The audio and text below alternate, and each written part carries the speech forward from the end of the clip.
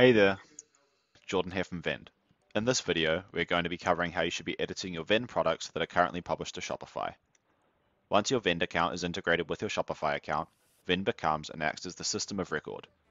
This means that if you ever wish to make an edit to a product that is published to Shopify, that edit needs to be done directly in Vend. As soon as any product change is made in Vend, we will automatically sync that change to the Shopify counterpart. A product change will be classified as the following. The product is saved in the Edit Product page, a product CSV is imported, a product is sold, an exchange or refund is made against a product, or an inventory count, stock order, stock transfer, or stock adjustment is completed. Almost all of your product's information will be managed directly in Vend. The following product information that you can see on the screen now should be edited in Vend only. I recommend pausing the video here for a brief moment to review them.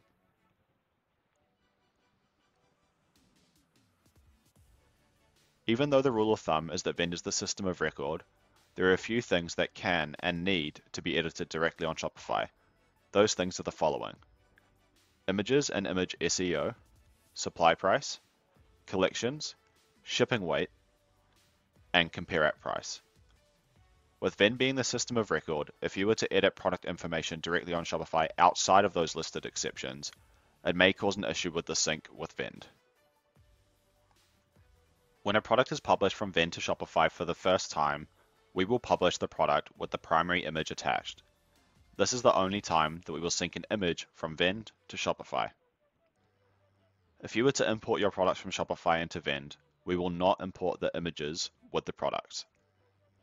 After your products are imported or published, images need to be managed separately on each platform going forward.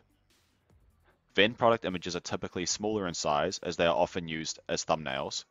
So, if you prefer a larger or higher quality image, you will need to upload that image to the product directly on Shopify. The state of a Vend product also impacts the product's availability on Shopify. If the product is set to active in Vend, then the product will be available on the online sales channel on Shopify. If a product is set to inactive, the product will be hidden from your online store. There are two additional things to keep in mind. The first is that you are unable to have a product available in Vend, but unavailable on Shopify, or vice versa. The state of your products must match in both platforms. The second is that you are unable to have specific variants hidden from Shopify. If you make a single variant inactive in Vend, it will still be available on Shopify for sale. Here's a few other things we think you should know. Bulk edits to your products in Vend made via CSV imports, inventory counts, or stock orders may take some time to update on Shopify. Every single Shopify account has a rate limit enforced. That rate limit controls the number of requests made per second to that account. To work around this, we recommend making updates to your Vend products in smaller batches. We recommend not updating your products in Shopify using CSV imports. The reason we recommend that is that CSV imports may change the IDs that we use to link products from Vend to Shopify, meaning the link could be broken. We recommend that you take a CSV backup of both Vend and Shopify product lists before making any large changes to your products. Finally, avoid using third-party plugins on Shopify that have the permission to modify your products.